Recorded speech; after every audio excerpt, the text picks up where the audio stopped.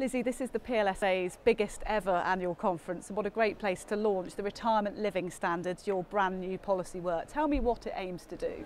So it aims to provide people with a really simple picture, 3 key retirement living standards, 3 levels of what they might expect to achieve at retirement and how much that might cost them.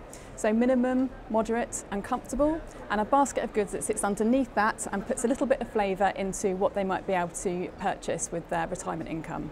And when people have got a real picture like this, Emma, it's a good way of motivating people to see exactly how much they need in their pension pot too. Yes, I think it makes it real for them, Emma, and we actually have gone to the real everyday stuff: what kind of car, what kind of holidays, what kind of haircut, clothes, shoes, all of that kind of thing, to really give people that proper picture of what their retirement income could be like. Auto-enrolment has been very successful, but the PLSA would like to see people move from an 8% contribution to 12%.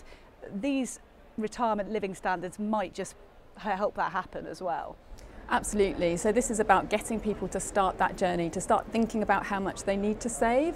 So whilst they're saving 8%, that's great. There's 10 million more people saving more now in retirement, that's great. But how can we help to make them understand that they need to engage and think about what they want for themselves? How do they want to save for that? And giving these sort of goals, it's human nature. You want to tick that box and achieve that goal, and it has worked elsewhere.